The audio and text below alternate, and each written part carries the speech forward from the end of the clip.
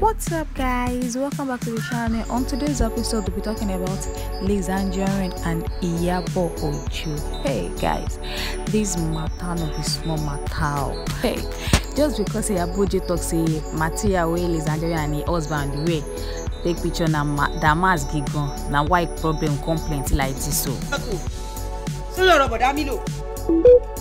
Wo ye èyàn tẹ́jọ́ tó síbẹ̀. Ẹ wọlé kan lẹ́yìn tèmi. So bàbá ọmọ tèmi tó bá jẹ́ jigolo ó sì pè mí o. Ọlọ́run gbọ́.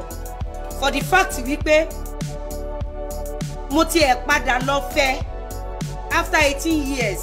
Ó wá fẹ́ mi officially. Mi ò dẹ̀ fọjọ́ kan kúrò lọ́wọ́ ẹ̀ pátápátá. Kò yẹ nǹkan tí mi sọ. Adẹjọ́ team up àjọ ń ṣe rere. Ó sí nínú àwọn sàwáwù wa. Ó sí nínú àwọn obìnrin rere. Bàbá ọmọ tèmi jígòlò ni. Wọ́n bàbá ọmọ tiẹ̀ afọ tọ́ílẹ̀tì ní London ni. Cleaner ni nílùú òyìnbó. Òbí mẹlẹ́wọ̀n ó ṣẹ̀wọ̀n náà. Ẹ̀wọ̀n ni wọ́n ti ná nínàkúnà.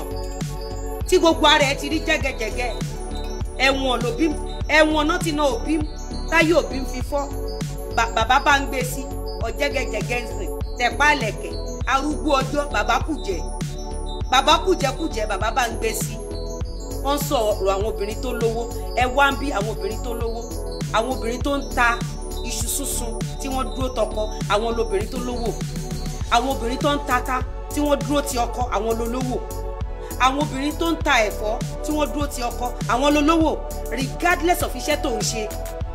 Tó o bá ti dúró tọkọ ẹ olówó ni ẹ tó bá dẹ̀ jẹ́ full housewife tó dúró ti ọkọ ẹ spiritually olówó ni ẹ irú àwọn obìnrin bẹ́ẹ̀ là ń pè lólówó kì í ṣe àwọn olórí burúkú tó ń fòbò dalẹ̀ rú àwọn aṣẹ́wó from one bed to another from one bed to another from one bed to another ìwọ ò ń ṣolówó olòṣì ni ẹ òtòṣì ni ẹ òtòṣì ni ẹ òtòṣì. Àwọn obìnrin tó lówó àmọ̀ wọ́n bóbìnrin bá lówó yóò padà sórí irun ẹ̀ tóbìnrin bá lówó àmọ́ bó ṣe máa ń ṣe obìnrin tó lówó ó máa ń tìmọ̀ pẹ̀lú ọkùnrin ni kóun náà lè bá lẹ́nu ọ̀rọ̀ lọ́dọ̀ ọkùnrin yẹn. Ẹ má jẹ́ káwọn olórí burúkú tó ń gbé fake life yìí ẹ má jẹ́ kí wọ́n jẹ́ kẹ́ feel like bóyá ẹ̀ mọ̀ ṣe no èmi máa sòótọ́ fún yín. Látorí mákẹ́tà ńkọ́ ó fi mákẹ́tà lẹ̀ ìyẹn bàbá àwọn ọmọ ẹ̀ tó ń fọ tọ́lẹ̀tì ní London ó bọ́ sórí àwọn bọ̀dá mi rere àwọn onífíìmù wọ́n gbó wọ́n gbó bí àkìsà wọ́n lọ bẹ́ẹ̀ from one marketer to producer to actor wọ́n gbó ẹ kí wọ́n tó lọ́mú ìwọ náà wo fọ́tò ẹ̀ 10 years ago wo fọ́tò tèmi nígbà tó ń gbòwọ́ ní gbogbo kiri o kàn ṣe ọwọ́ lẹ́ni ẹ̀ náà lẹ́ni ẹ̀ ìwọ ò wáyé láti ṣe rere ìwọ wọ́n wá sọ pé fún ìmọ̀dà àwọn olóṣó nìwọ fún ìmọ̀dà àwọn aláyé bàjẹ́ fún ìmọ̀dà àwọn obìnrin burúkú ìwọ tó bá yẹ pé a ní àwọn speakers tó ń sọ òtítọ́ ni ìwọ ò ń ṣẹni tí èèyàn kan ṣó gbọ́dọ̀ follow.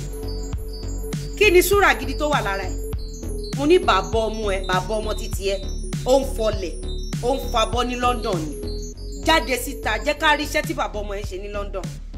Òbí mẹlẹ́wọ̀n tó ń gbé kiri tó ti orí bọbẹ̀ ó rí pé kò lè proud of kóun fẹ́ gbé ẹ lọ sí ọ̀tà torú mọ̀ kó lè ní ẹ wọ́n lù ẹ ní use and done wọ́n lù ẹ wọ́n gbé ẹ lẹ̀ ní wọ́n fi ẹ ṣe political whatever ni wọ́n dẹ̀ ti lù ẹ tán wọ́n rí pé failure ni ẹ bó o ṣe ṣorí burúkú tó ìwà àti gíslọ́bà tẹ́sàbọ̀d kí ló ṣẹlẹ̀ ẹ ṣubú ni ibẹ̀ láyé ti máa mọ̀ wípé kò sí súrà tàlùbáríkà lára yín. Oyè mo ń gbọ́ o ẹja ó ní okay as per damask gigan ìwọ náà wò ẹ jẹ́ ká wo damask gigan tó sọ onídàá ká má wo damask gigan yẹn ẹ̀yin èèyàn damask yẹn rèé ṣé lè lo pè ní damask gigan tó o máa fi kú irú fọ́tò báyìí dé wọ̀ nínú ayé ẹ̀ òbó tírísọ̀m tó o máa fi kú ẹ̀yin èèyàn ẹ wò dáadáa ṣé ẹ gbádùn kí ní ìyàbẹ̀ ẹgbà ẹ jẹ́ bá yín bímọ òbó tírísọ̀m ìwọ náà wò ẹ̀yin èèyàn ẹ wò ṣé lè ló pè ní damask gigan. don't forget to turn on your notifications irú aṣọ báyìí because ti I'll dé bring wọ́n in ìwọ ò more lè fọ́ content irú for aṣọ báyìí tó you máa as it dey hot, you get it. Don't Òbó forget tírí to sọ like, share and ọkùnrin please wo ló fẹ́ bẹ́ẹ̀ subscribe ya for more fọ́tò content. báyìí.